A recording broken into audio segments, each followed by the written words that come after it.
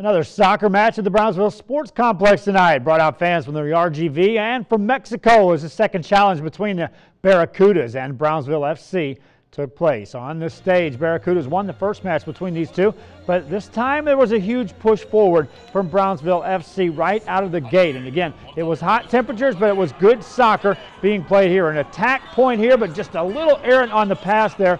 Did lead to a shot, but it was a rather easy save by the goalie. Now, later on, how about former Rivera Raider Alexis Armendariz on the end of this? Puts it in the net. That's a goal, and he's used to playing on that field. Got that net. There's another angle as we shoot that. They're still playing in that game. They got a late start.